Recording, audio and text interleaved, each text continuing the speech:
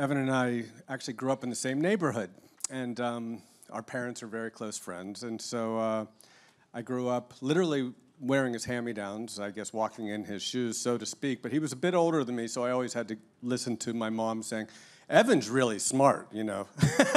Or, you know, Evan's on Face the Nation, what are you doing? And I'd be like doing nothing. And so I've been watching his career and a big fan forever. And then a few things happened. One, my kids, you know, it was one of those classic dad moments with teen boys and, you know, well, the world's getting terrible and you're going to have to fix everything and we're sorry we left you such a mess. And they're like, but Dad, you know, we go to rallies and we bitch on Facebook, but what are we really supposed to do? And I thought, I want you to meet this guy I grew up with, Evan Wolfson.